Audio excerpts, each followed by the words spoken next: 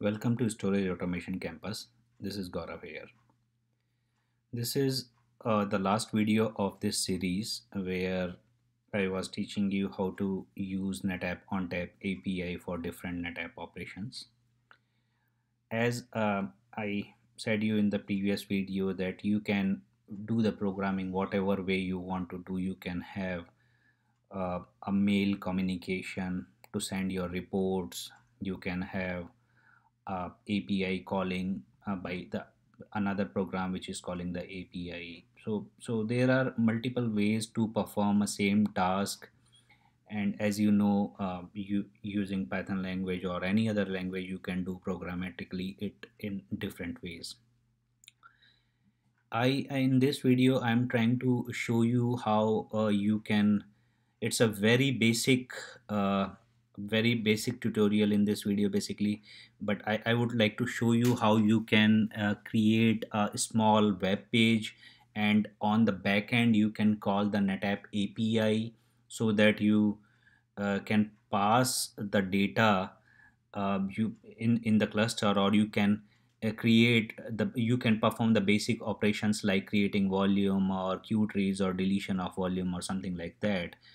And this helps you basically when you do not want to give any kind of rights or permissions to somebody, like your layer 1 team or some any different engineer, that they log into the filer, or they log into the cluster and perform different activity. But you can give this web interface, or you can have a single web interface to perform many different things here.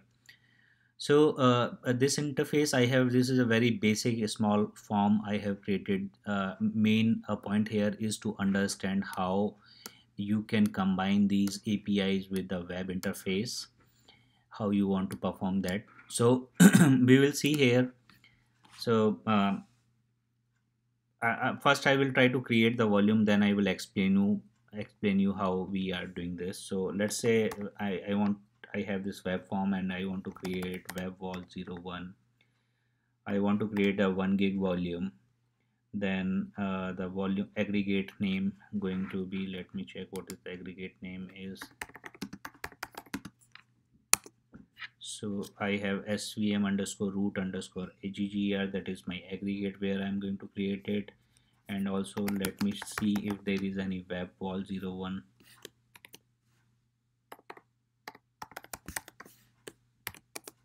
So there is no volume called web wall 01. So we will go ahead and create this.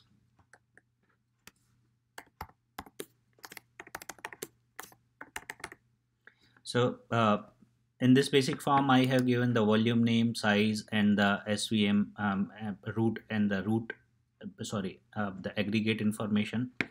I'm going to click on submit, and I expect that after I click on submit it should create a volume in the backend on the cluster for me.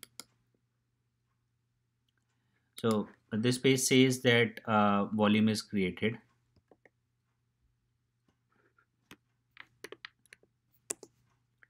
So you can see that volume is created in the same aggregate what we mentioned, and the size is 1 GB. So this is how you can basically create the volume. I know this is very basic, very simple web form, uh, but uh, in this tutorial I just want to give you some ideas how you can use this API. So that's the reason I don't want to concentrate more on the complex form or the complex solution, but I want to show you how exactly this happen. So this is basically the Flask, Python Flask, which I am using here.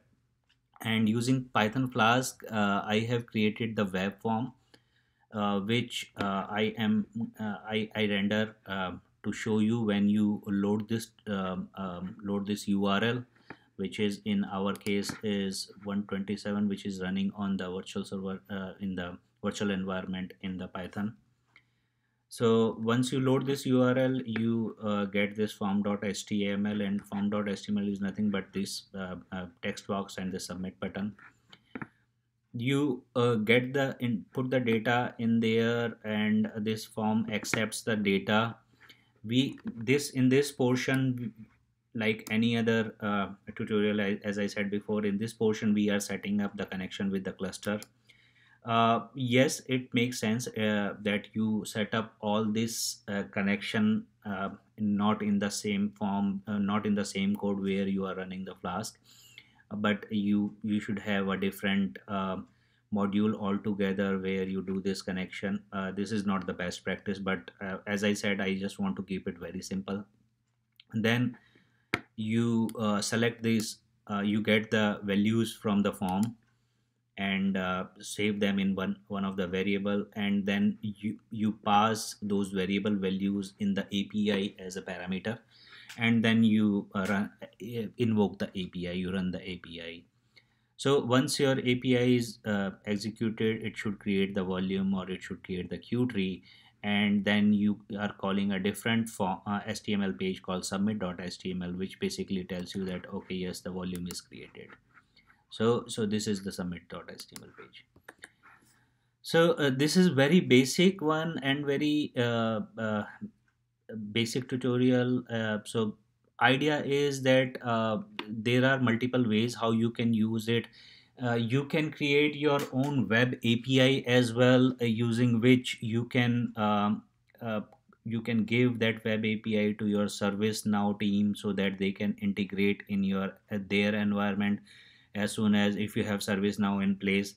So somebody submit the ServiceNow request, so that API can take the payload and can run the command, or call the another API, NetApp ONTAP API, and execute the operation.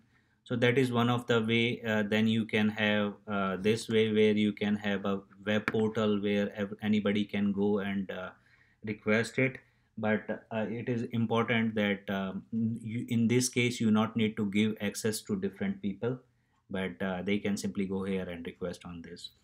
So that is one of the way. Same accordingly, you can uh, acknowledge once the request is complete. You can let your users know in different way by sending a mail, or by updating the ServiceNow form, or ServiceNow details. So there are multiple ways how you want to do it. So it is important to understand basically the core of this complete tutorial, and which is like how you connect. That is important. In some companies there are ways they connect using the WFA. So that's completely different way how you use the WFA APIs. So we are not talking in this tutorial about WFA APIs. So that is completely different. But yes, this conclude my this series. This was the last video of this series. I hope you would have enjoyed this one, and this would be helpful to learn something in your knowledge. So just keep watching, keep learning, and also don't forget to subscribe my channel. Thank you very much.